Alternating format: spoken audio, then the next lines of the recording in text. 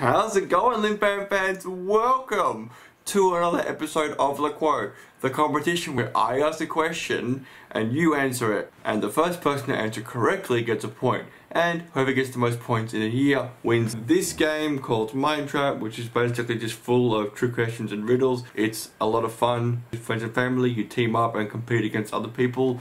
Before we get to this week's question, we're going to answer last week's question. The question was, what always has two hands but sometimes has three? Christian Barbieri says someone getting help from someone with one hand. Roland Ravel says clock, and the correct answer is clock. That means Roland Ravel is our winner for this week. Congratulations to you. That gives Roland Ravel 6 points in my greatest of all time leaderboard, and that gives him 1 point in my winner of the year leaderboard, and that puts him in 7th place. This week we have two questions. The first question is a word with 4 syllables. I'm going to give you a clue to each syllable, and then you have to figure out what each syllable is, and then if you can do that, you'll get the word. The first syllable is a word that can be replaced with a slash. The second syllable is a part of a car wheel.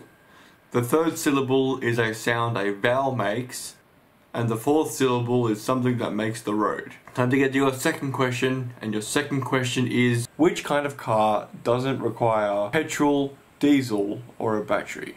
Now it's time for some thinking music. Pause the video if you need more time.